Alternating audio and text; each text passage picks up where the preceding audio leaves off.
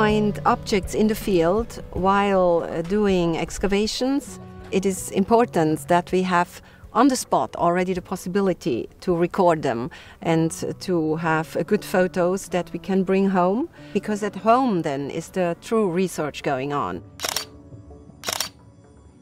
Our system takes photography to the next level.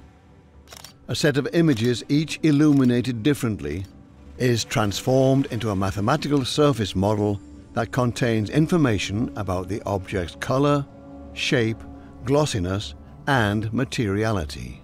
It adds a whole new dimension to just looking at a plain photograph. When I first came to the museum, all we had were black and white photographs. And this new technology means that I can kind of turn the object around, I can get a feel for it. It becomes a real object that I can study.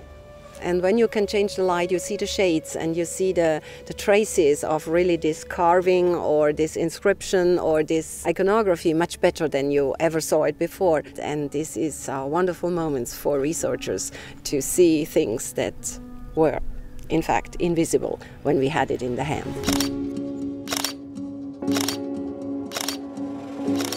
Artifacts are the lifeblood of research. And one of the big advantages of this process is that having photographed the objects in different institutions around the world, you can unify those images collectively. And the more information you have, then the more accurate your reconstruction of that historical process.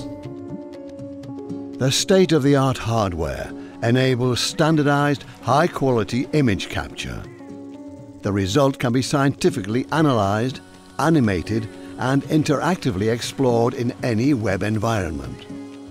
This mobile, battery-driven solution allows use of the device anywhere, without further infrastructure and without specific know-how.